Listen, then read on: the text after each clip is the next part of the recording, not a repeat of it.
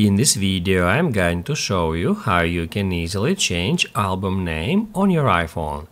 Be sure to watch the video to the very end so you don't make any mistakes, and of course do not forget to like this video and subscribe to my channel. Thanks guys.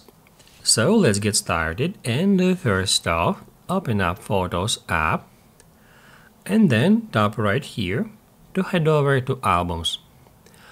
After that, we can tap at See All to see the list of all our albums. And then if you would like to change album name, first of all, you need to open up that album. Then tap right here at three dots. And that's where we can easily find Rename Album. After that, we'll be able to edit our current album's name in the way we want. Once it is done, to save the changes, tap at Save. That's how you can easily change album's name on your iPhone. If this video helped you out, don't forget to hit the like button.